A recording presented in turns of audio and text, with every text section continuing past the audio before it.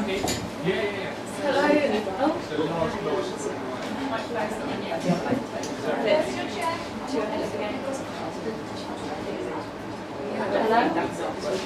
Hello? Hello? I think, yeah, we're on. Cool. Hi everyone, welcome to Grrrowls. So sorry for those who have been here on time, yeah, we're a little bit delayed, but starting as soon as we can. Our first feature is on her way. So we're going to get started with the open mic first. And so those, if you've not been to Grrrowls before, it's a night with poetry, comedy and music usually. Unfortunately, there's usually now and again someone who can't come along, and this time it was the comedian couldn't come along, but we have got lots of poetry and I'm sure there'll be some laughter along the line. So, and we've got some music at the end as well. So yeah, it should be good. So what I want to do to start off the night is to get you warmed up a bit, and on the count of 3 I would like you to make your best growl noise. Okay?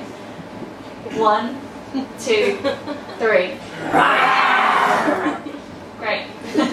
Okay, so before we get started, also something else that's really important about Grrrowls is that the money that comes through the door goes towards paying the artists. So that's something that we always want to do, and that's why we encourage people to come so much. Yeah, so I'm going to just do a quick poem to get started, and this is, I've sort of decided that I'm not going to do any kind of the poems I usually do. I'm just going to do a brand new one. I figure it's a good space to test it anyway, and hopefully we'll be back along to some my usual stuff another time. I'm not going to do an intro because the poem kind of has an intro, although I will say it's a poem about consent. So in terms of any kind of triggering things, I just needed to put that out there, I guess. And yeah, so at the moment it's very work in progress, so it's just called Consent. Year 9 have been learning about knife crime, STIs, healthy relationships and stereotypes. And now that might bring back bad memories of school, but I'm thinking the next workshop is pretty cool because I actually organised it. It's run by a barrister who asks questions like, when else can't consent be given? When someone's asleep? A boy answers, that's exactly right. In a lowered voice under the pitch that teachers can catch, another boy, twisted in his chair like he's allergic to the workshop leader's voice, says to his mate, sounds like the best time to do it. And my ears don't register whether his mate laughs because they're still processing the words that seem to be layered with other voices. Where has he heard that? I bring up the workshop with students the next day.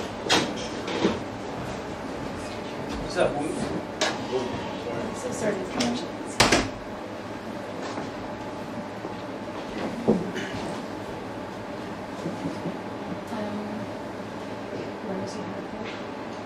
I bring up the workshop with the students the next day. One boy asks about prison rape.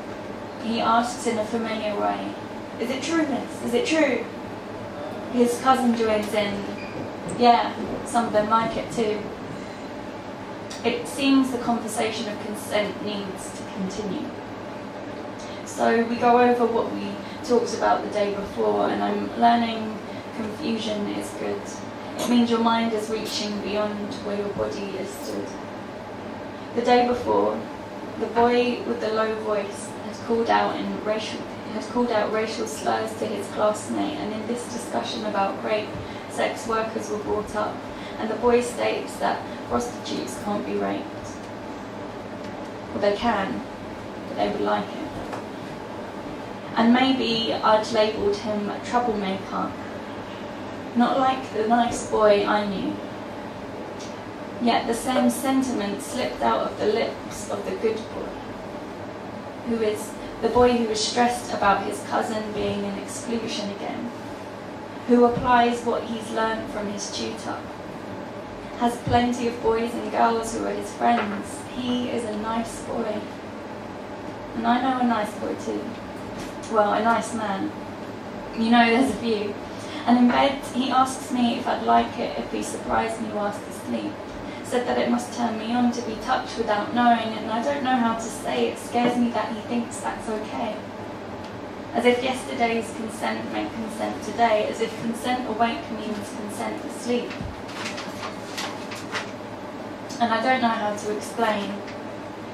And I don't have enough spoons to talk about this as I'm stirring the sauce for our next dinner's dish when I talk about a girl, maybe drunk, who was raped by a friend, and he doesn't understand that rape is rape.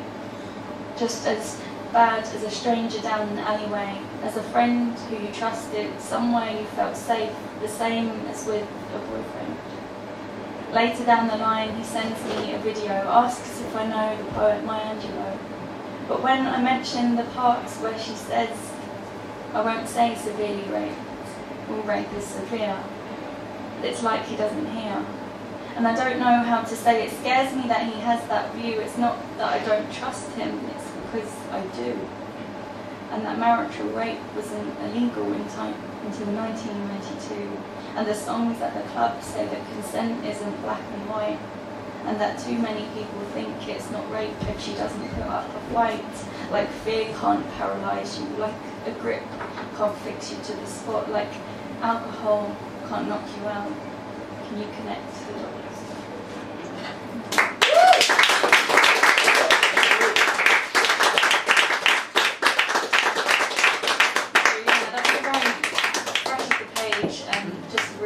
Really, so it's a bit weird kind of just doing it like that. But